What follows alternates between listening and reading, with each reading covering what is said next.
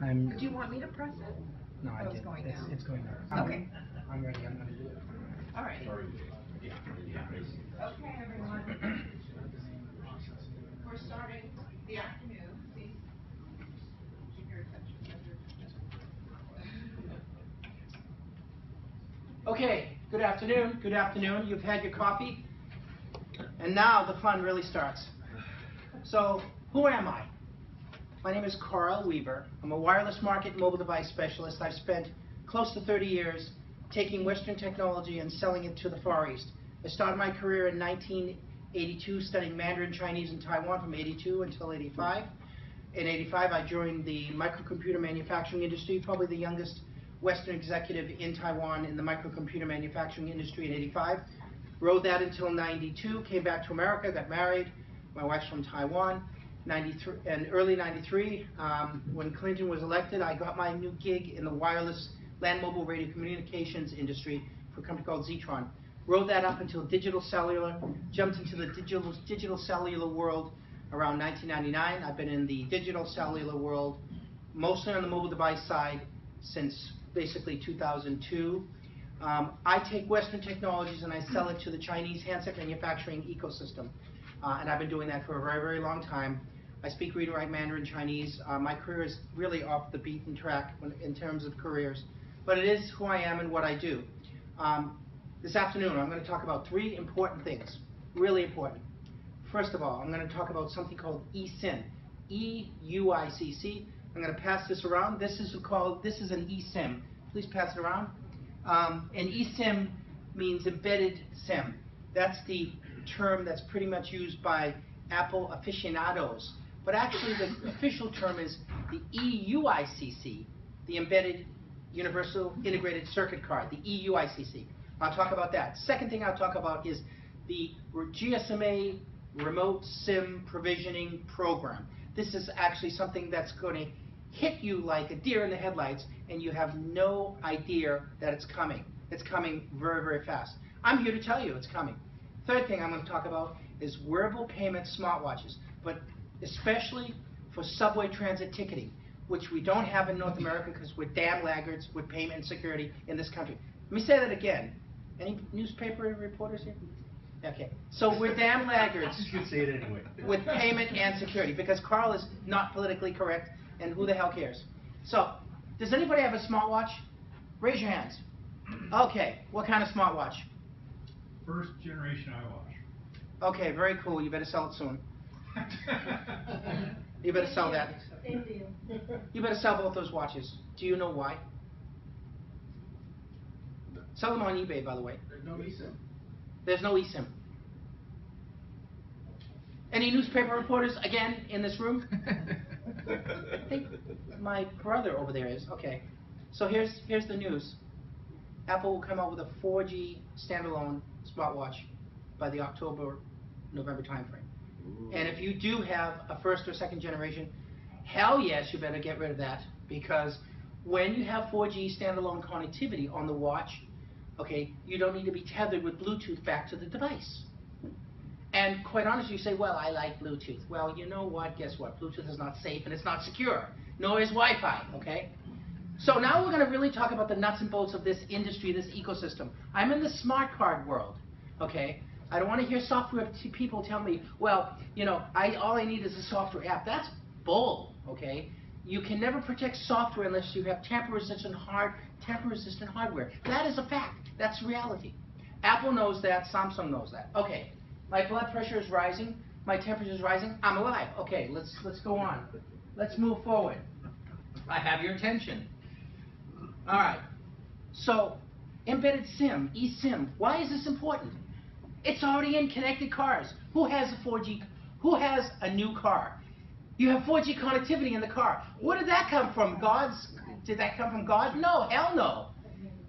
That came from an embedded SIM, which is already embedded into the hub of the car right now. Who has a smartwatch that's not Apple right now? Yo. Oh, very cool. This is the Huawei Smartwatch 2. Huawei needs better marketing. But anyway, this is the Huawei Smartwatch 2. This has an embedded SIM right now. This can support Alipay, WeChat Pay, Huawei Pay. I don't even know what Huawei Pay is. And it can probably support Apple Pay or Android Pay because it's using the Android OS. Okay, so probably supports Android Pay.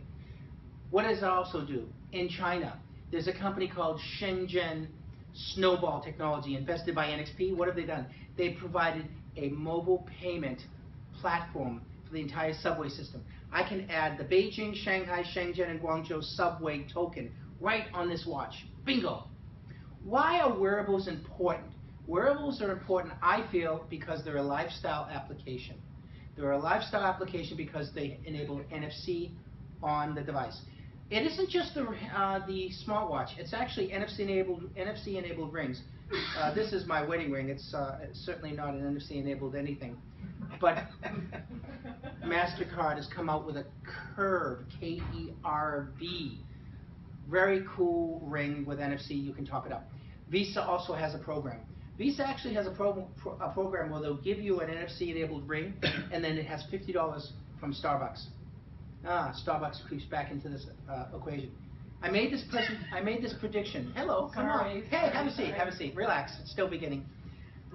I made a prediction in 2009 because I was the guy who enabled NFC into all of these smartphones. I went to work for Gemalto in China in 2008 to enable NFC in all these Android-based smartphones in China and Taiwan. I made a prediction, 2009. I said, the only way that mobile payments would scale around the world globally is if three things occurred. And guess what? If those things have not occurred, Apple had to adopt NFC on the device for the point of sale, number one. Number two, I said Starbucks had to enable NFC because Starbucks is the largest retail chain, and Starbucks gets you techie, geeky, high-tech people with high incomes of 80, 60, 80, 100,000 and plus a year. This is everybody sitting in this room. Number three, which hasn't happened, IATA, the International Airline Transportation Association, has not adopted NFC from the beginning of the entry into the airport to the fact where you get your luggage and you leave. Everything can be done with NFC on a smartphone, even the immigration part of it. And Apple has a 19-point plan that hasn't been implemented because they're very slow adopting. But Air France has actually been trialing this technology, and I think other companies have been trialing it. Who has also been trialing NFC? Well, actually, Costco. For 2 years now, Costco has had NFC on their credit cards. It's a co-branded credit card with Costco and Citibank. They've had NFC on the card, but they've not been using it because they've been trialing it. They've been thinking about, you stick the card in, you input a PIN code, and bingo, you can do your payment. Too slow. Costco said that's too damn slow. So they've enabled the contactless where you just touch, okay, bingo, the transaction occurs much quicker. So I know that NFC is coming, but we're damn laggers in this country. I don't expect Americans to lead in this technology. Hell, we're not going to lead in this technology. So just forget thinking we will. We aren't. Not going to happen. It's the French, the Germans, and maybe the Dutch and a little bit the UK. These are the countries that are going to lead in contactless. They will. It's basically legacy from the smart card era, the smart card industry. Okay. Now, eSIM. What is eSIM? Why is eSIM important? Because Apple has already put eSIM into the iPad Pro. Did you know that? You knew that. You're a smart lady. No, I actually don't think I knew eSIM was in. It's in the iPad Pro, and actually it's in most of these smartwatches. The eSIM is in smartwatches. It's in the connected cars. It's going into CCTV cameras. It's going into smart meters, gas, oil, electric, water. They're going to use that to remotely monitor and get the data from your water bill, your electric bill, your gas bill. They don't need to drive by and collect that data now with a drive-by. They don't have to do that. The eSIM allows that. But what's so cool about the eSIM is not the physical hardware. That's just what you see with the card there. No. It's the GSMA's remote SIM provisioning program. The GSMA has this program called remote SIM provisioning. Well, what is that? It's the ability to reprogram the SIM on the fly, in the field, without going to T-Mobile, AT&T, Verizon. Somebody needs to buy Sprint. Somebody needs to merge Sprint. All right, so there are three operators that are pretty active with eSIM right now. Verizon is focused on eSIM mostly for connected cars and smartwatches. AT&T is very savvy with eSIM for connected cars. T-Mobile is the most savvy because they have a plan called Digits program. I think that Digits program is kind of experimental. I think they're going to turn on this remote SIM provisioning program from the GSMA sooner or later. They need to be pushed by the public. So what happens with this remote SIM provisioning program is I buy the watch. Right now, the embedded SIM is locked, software locked, to any operator that you buy the watch from. It's locked. You can't switch profiles, but when the GSMA opens this up and when the operators accept this technology, you're going to be able to switch the profile. Switch the profile on the fly as you wish, because you'll have much more flexible plans.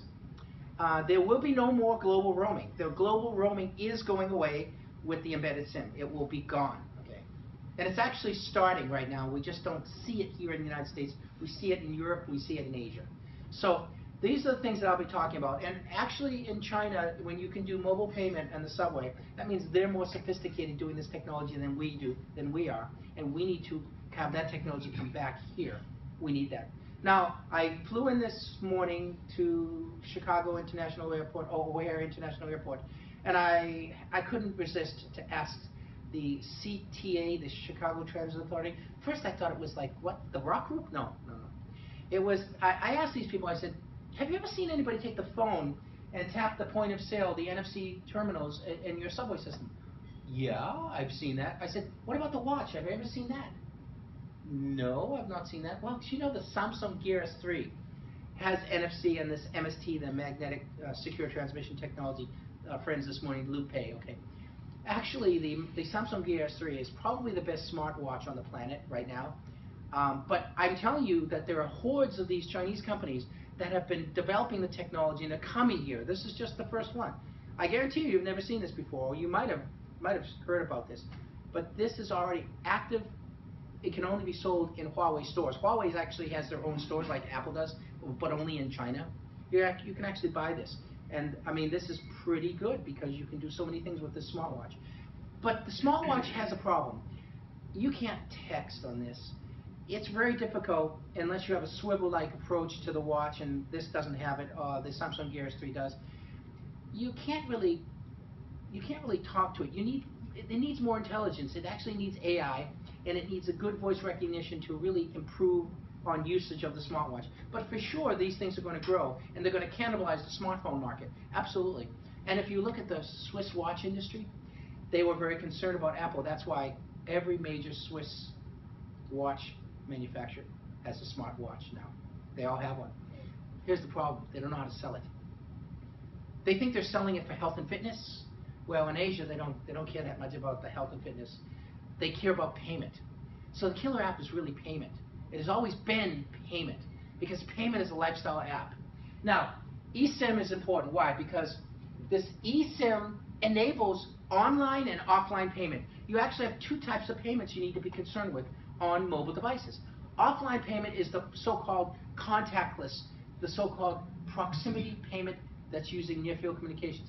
But online payment is the Alipay, the WeChat Pay, and various other payments that require a browser and require you to go to a mobile wallet, and then in this case, they're normally using 3D barcodes to actually make the transaction at the point of sale. So we need online, we need offline. Online means you need a 4G connectivity on the watch. Does this make any sense? Making sense? Good, okay. The ecosystem is very, very interesting because this embedded SIM gives you the opportunity to work with so many different players. There are so many different types of use cases. These are just smart devices, and actually MNOs and MVNOs and MVNEs are going to grow. I mentioned to you about how this technology works. This is just slide one. Let me go on, because I think I still see deer in the headlights with most of you people. That's fine. Now we'll talk real interesting stuff. There are 5 ways, okay, to secure technology in devices. There are 5 ways that I know of. One way is to use an NFC controller chip with the so-called ESC, the embedded secure element. But you can have a plug-in for the eSIM. This is very cool. This is what NXP is doing right now, mostly for payment enablement. There's something I helped to promote in China along with the NFC, is something called the TEE, the Trusted Execution Environment. Now this technology is basically a combination of a security OS, the TEE, and ARM Trust Zone. This is embedded software security. This is embedded into the mobile apps processor chip in a firewall environment. It's like, anybody here play baseball? I play baseball and softball. Lord knows if I didn't play this sport, I'd probably go crazy. Who plays baseball and softball here? Okay, so my brother there, of course, my brother. Do you realize that, do you know what the Mendoza line is? What is the Mendoza line? 200. And we had that problem with the Seattle Mariners, you know. Zunino, right? They sent him down to the minors, and now he's back up and he's got the most RBIs in a single month of anybody. It's like 24 RBIs, and it's only half the way through. Okay, what is the Mendoza line? Mendoza line means if you don't hit 200, you're going to get sent back down to the minors. You may never come back up.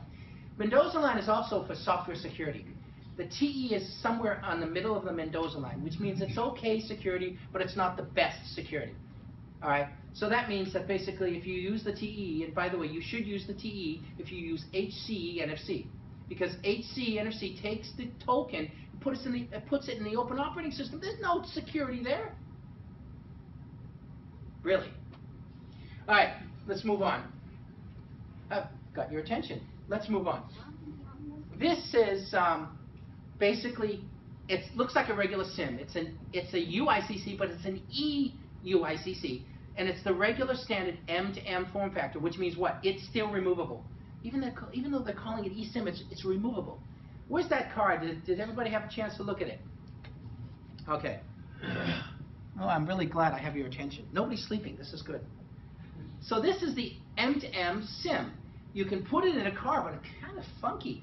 You mean I put a SIM card in a car? Yes, that's what they were doing just a few years ago. They don't have to do it now because they're using this form of it, but you can still put this in it.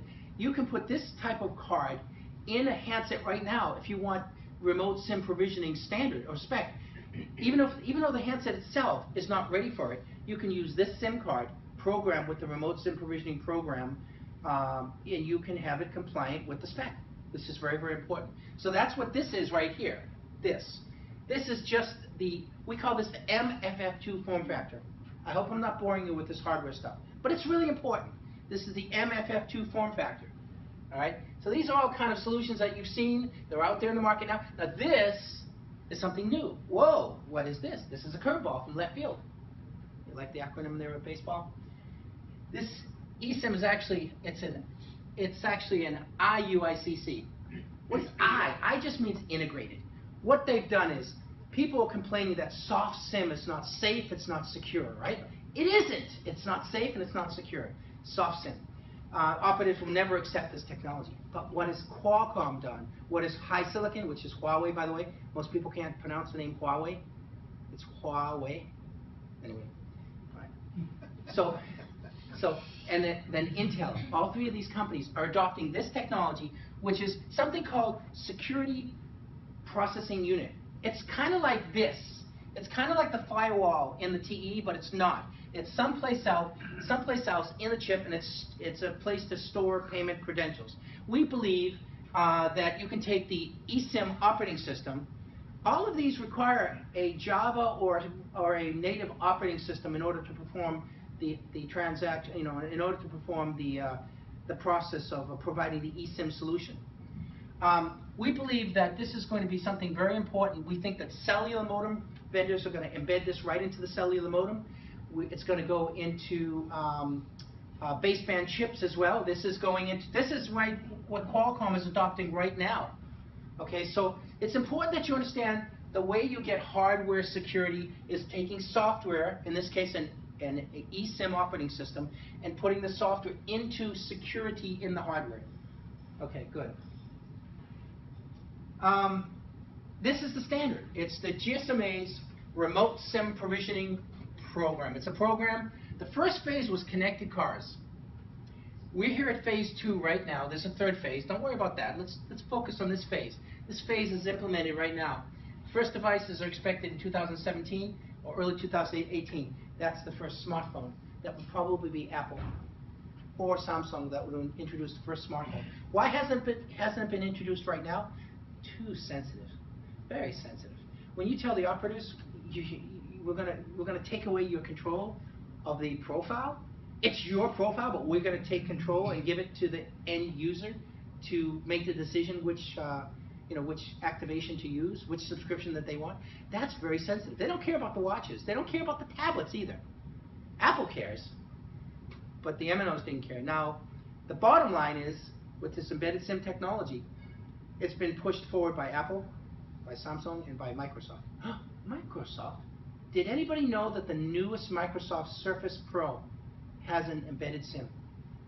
Announced. I mean, I knew this a year ago, but I couldn't get to Microsoft. They announced it about a month ago. What they said is the Surface Pro, the new Surface Pro, they got rid of the numbers. No more 3, 4, 5. It's called Surface Pro. It has an embedded SIM. What they say is we have 4G LTE connectivity. You can't have 4G LTE connectivity without having a way to direct you have to direct to an operator's profile for the modem on the tablet. So this Microsoft has enabled this technology as well. So we have Microsoft enabling this technology. Samsung's got it on their 2 smartwatches. I think they also have it on a phablet, and we have Apple has it on a tablet right now, and they're going to enable it in a smartphone eventually. This is all going to happen. What I'm trying to explain to you is, this is the train that leads you down to the future of technology. By the way, without this technology, you have no IoT security. You have zilch for IoT security unless you have a way to take this technology. And by the way, 4G leads into what? Narrowband IoT, 4G leads into 5G, right? This is an ecosystem that Qualcomm has invested millions of dollars making sure that there's an evolutionary path of 5G. I know there are other types of technologies out there that provide broadband, low power, wide area, but those technologies are not for consumer electronic devices. We're talking about consumer electronic devices now. You need a big pipe, and that can only be supplied with migration to 5G. So if you look here, here's where we are. It's not very clear here, but the 3 Chinese operators have joined. We've got AT&T, we have Deutsche Telekom. We don't have T-Mobile here, but we have lots of other key players. This is the device side of this technology. This is on the operator side of the technology. Basically 60 plus. You don't see Apple there, but Apple is there. Apple is there. They just don't want their name there. Now, what's going on in China? This is very cool, but it's also, my God, we're laggards in this country. I mean, the Chinese are doing more than we are, and we need to take notice. Don't cry about it, don't complain, just do something about it.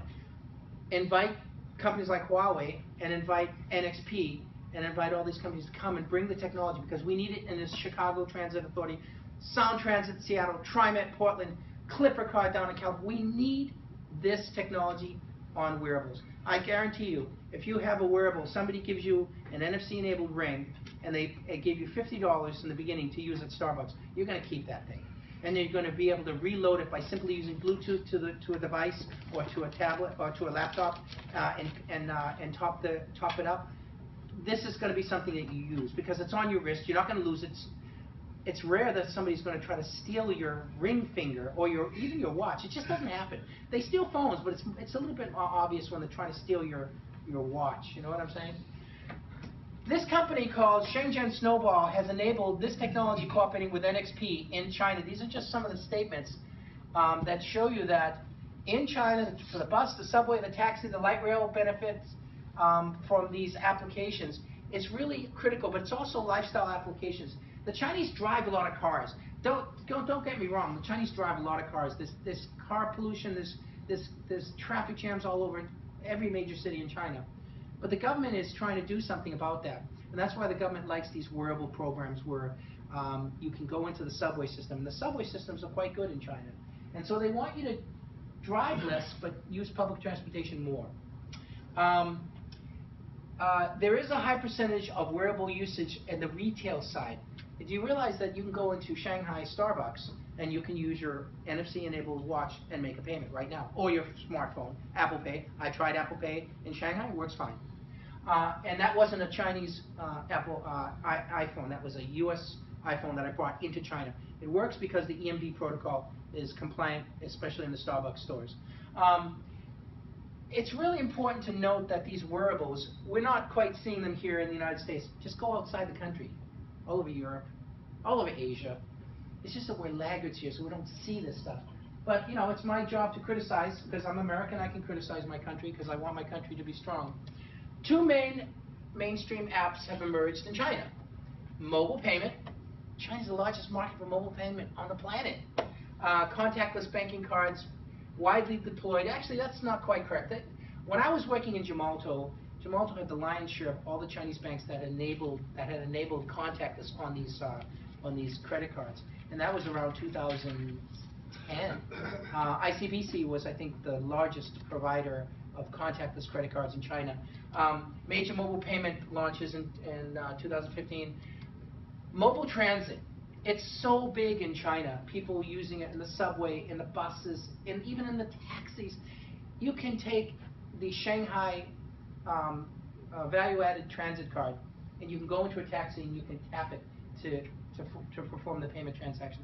Wouldn't that be so cool here if we could do that? They do use a lot of debit in China. Some people have credit cards, but there's also a lot of debit card users, so it's immediately, the transaction is occurring immediately.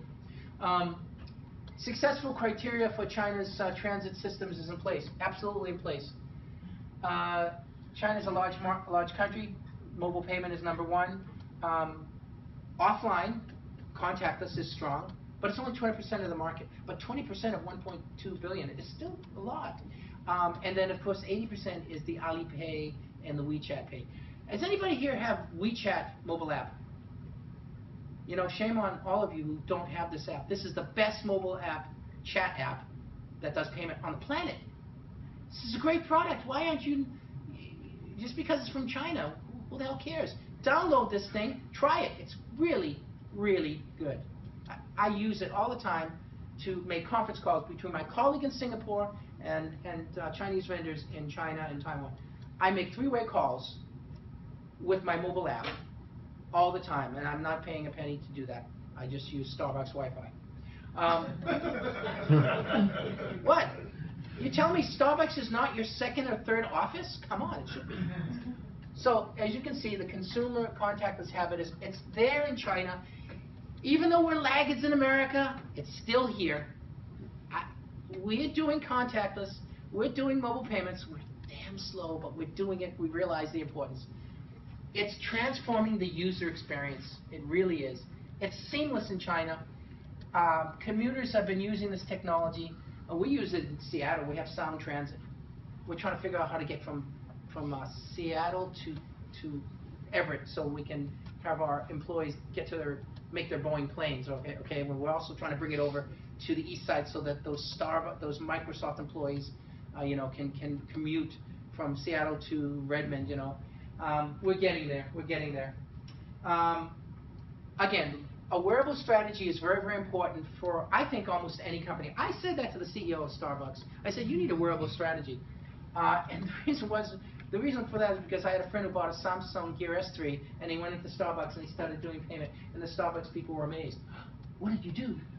I just used my Samsung Gear S3, which has NFC, and I just made a mobile payment.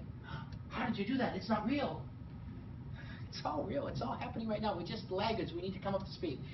Mobile payment growth is fueled by increase in market demand for smart wearables.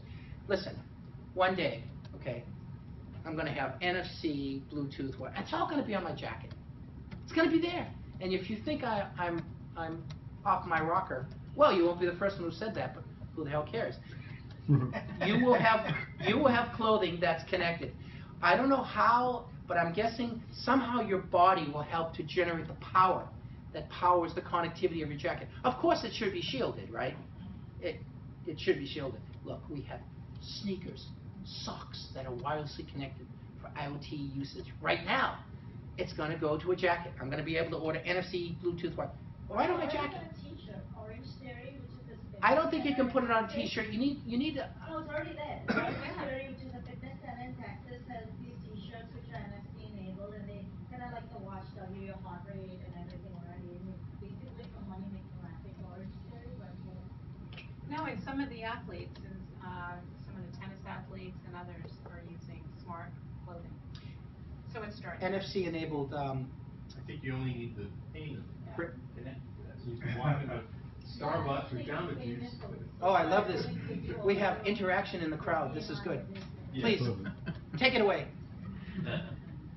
I don't have that many slides. Normally I have too many slides. You have to be able to contactlessly pay Serena Williams for $1 million prize. To her shirt. To be on a trophy. She might wanna wait more than a day for that one, it's okay. Hey, you. So we need bank level security for this though. It's gotta be tamper resistant security. And that means a combination of what I explained, those 5 solutions using eSIM, because eSIM is going to be a standard. These smart wearables demand integrated security, contactless functions due to ultra small size. You have very little architecture to put all the functionality that you need in a normal smartphone, which is this big. You have to put all of that here, so obviously it's very difficult to do. Contactless smartwatch service in public transportation in major cities. I mean, this is really, really cool stuff. I wanted to bring this to your attention basically today.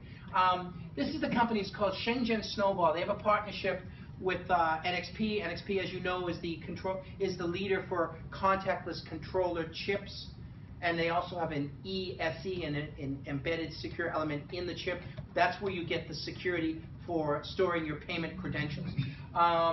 So Shenzhen Snowball, you might want to go check it online and check out this company. They're invested by NXP. And they have a TSM, Trusted Service Manager, which is a payment platform for inside of China.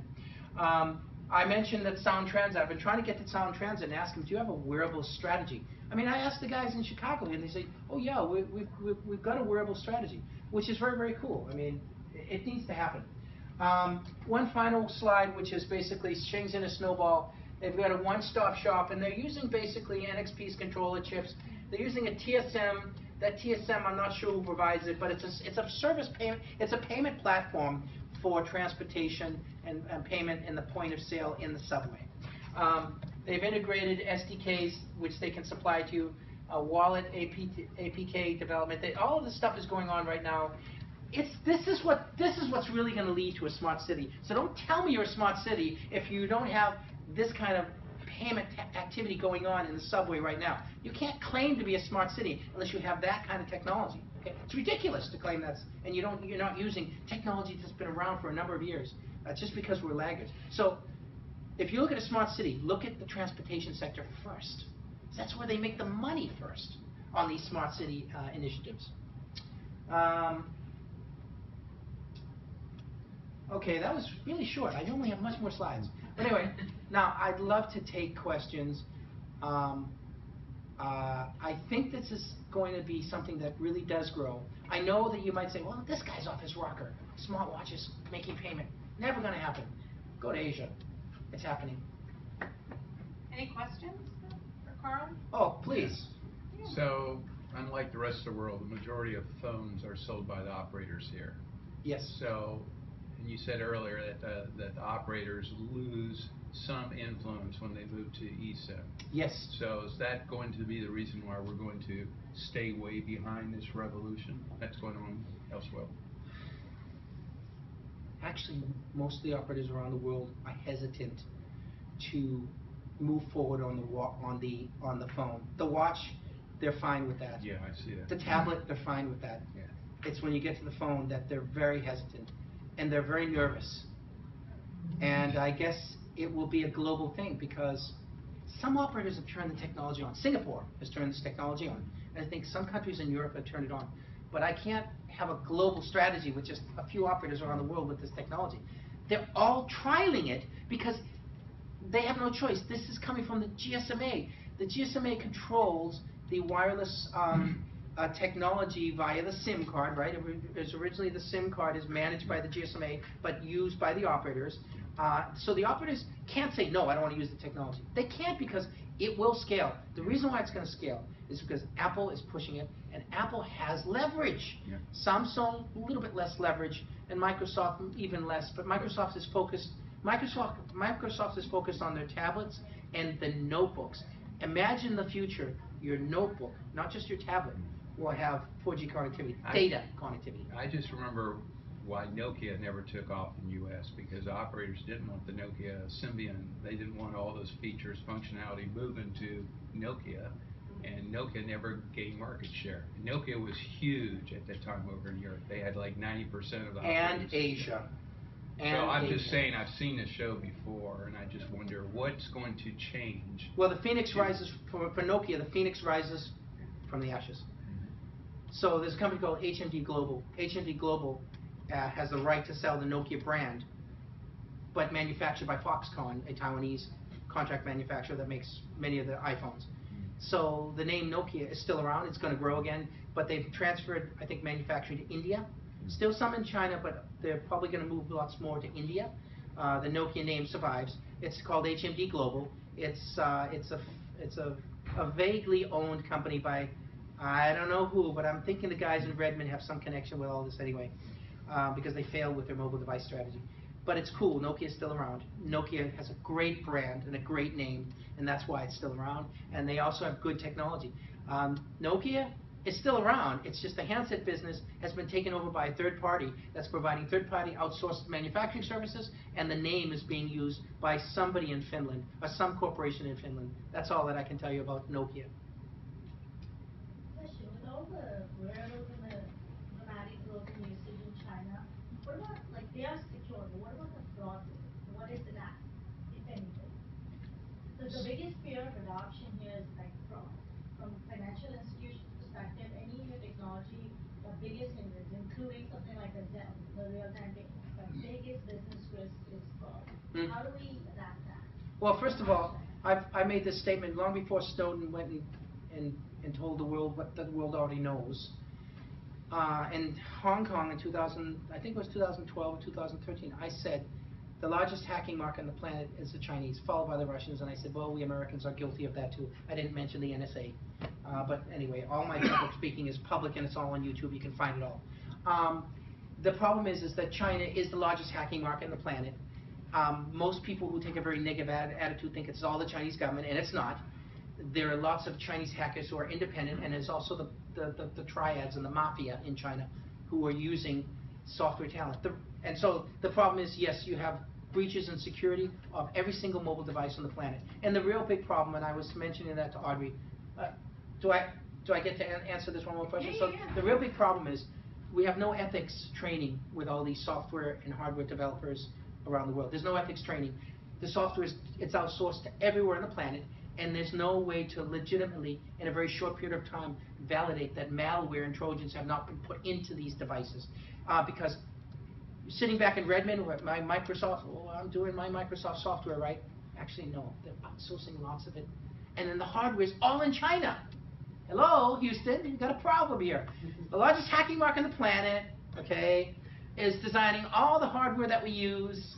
All this stuff is coming from China. And then China, we acknowledge, and they probably even acknowledge themselves, yes, they're a hacking country, but it's not necessarily all cyber espionage.